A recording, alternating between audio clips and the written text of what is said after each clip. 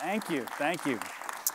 So last June, over 100 people found themselves stuck in their cars in the middle of a muddy field outside Denver.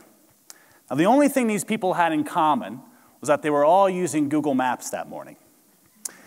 You see, there was an accident on the highway, and Google Maps, as it does, provided an alternate route for users in the area.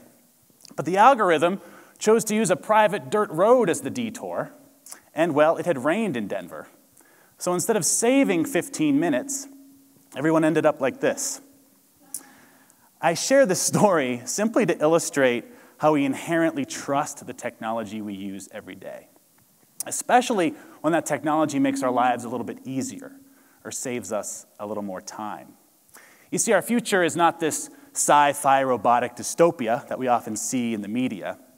The truth is, we use autonomous systems every single day. We just don't realize it until they mess up. And that's the design thesis of automation. Don't focus on the technology. You focus on the experience, on the service being delivered. See, autonomy is already here. We just don't see it, and because it's designed so we don't have to. I can push a button, and in 2 minutes, there will be a car outside this theater ready to take me wherever it is I need to go. Do I care about how that car got here? The technology going on behind the scenes to enable that transaction? Not really. I care about where I'm going. I care about my destination. And let's not forget that I am voluntarily getting into the car of a complete stranger. So it's this trust, it's this relationship with technology that's only going to grow. The systems will get better, the technology will get smarter, but our relationship will evolve. I got into drones in 2014 really by accident. I was working at Penn State University at the time with some very smart people, building tools to solve problems with teaching and learning. You see, students were more worried about the technology than they were their own coursework. And we thought, well, technology should enable learning and support it, not distract from it. So we wanted to build tools that combined simplicity so that students were able to focus on what truly mattered, the teaching and learning objectives. And at the time, drones were an ideal candidate for this type of design thinking. Right? They were relatively new to the commercial space. They weren't yet proven, but the potential was there. So a few of us started a small company to explore this idea further. You see, at the time, drones were almost a threatening technology, right? Hard to use, difficult, and they used controllers and interfaces that looked like this. So we wanted to change this. We wanted to go from tools like this to employing simplicity and design to something like this. Or I just draw on a map with my finger, and the drone flies where I drew. Right? Can we marry good design with automation to provide the best experience possible? Because we often think that the more advanced the technology is, the more difficult it is to use, when in fact with automation, the more simplified it is, the easier it is. And this work continues today, where we're using drones to inspect high-efficiency energy grid infrastructures, like wind turbines and solar farms.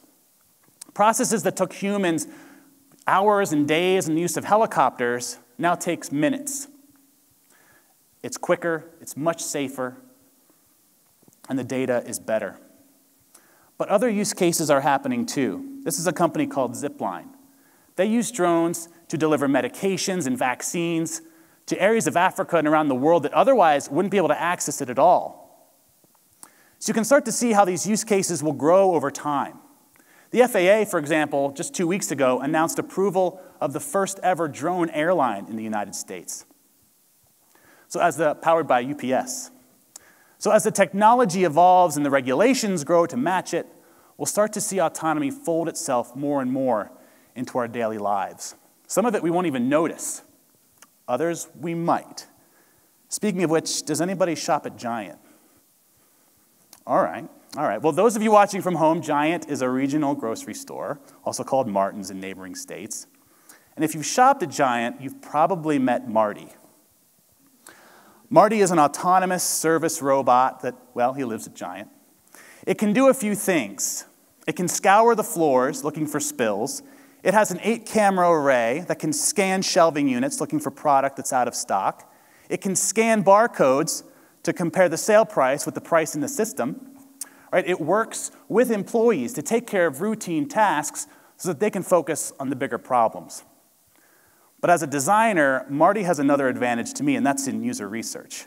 Because we get to see firsthand what it's like when a robot is inserted into a routine that hasn't changed for us in many, many years. Adults are more of like awkward avoidance with Marty. Kids, though, kids are different. Kids love Marty. Marty is a mascot. So, and this is an interesting thought because to our kids, going to grocery shopping with a robot is normal life. That's pretty powerful. So the idea of drones delivering packages or cars driving themselves isn't really out of the ordinary. But robots assisting employees isn't all that new. We just haven't seen it on our side as consumers. But when I click that Buy Now button, right, that ignites this chain of events that involves robotics, AI, logistics, all working in concert to make sure that book I want arrives tomorrow instead of Tuesday. But as these technologies evolve, there will be glitches, right? There will be cars stuck in muddy fields, so to speak. But that's where automation can play a role too. Consider this. What if you were to get into a car accident with another car that has no humans in it? What role do you play in that scenario? What responsibilities do you have? Well, it turns out the self-driving car has a lot more data at its disposal than you do. 360 video, road conditions, sensor data, that it can use in combination when given certain triggers to make decisions, so that the car itself has contacted emergency services and given them all the information they need, even before you realize what happened. In our lifetime, we have introduced some of the most transformative technologies in human history. From PCs to the internet, we've been focused on making our lives simpler, information sharing wider, and problem solving faster. Autonomy is the next step in that progression. And we have some big problems ahead of us.